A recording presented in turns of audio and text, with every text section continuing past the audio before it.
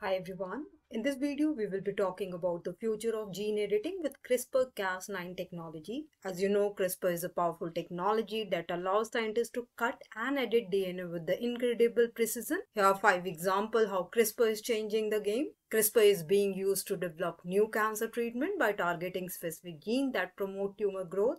Scientists are also using CRISPR to create genetically modified crops that resist to pest and drought. Researchers are using CRISPR to develop therapies for genetic diseases like sickle cell anemia and cystic fibrosis. Additionally, CRISPR is being used to create new animal models for studying human diseases. Scientists are even exploring the potential of using CRISPR to bring back the extinct species.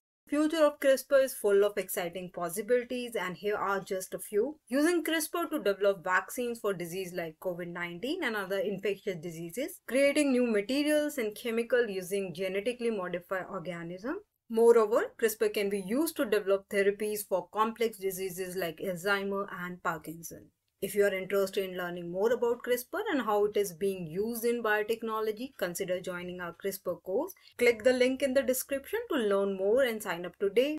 That's it for today's video. Thanks for watching and we will see you in the next time.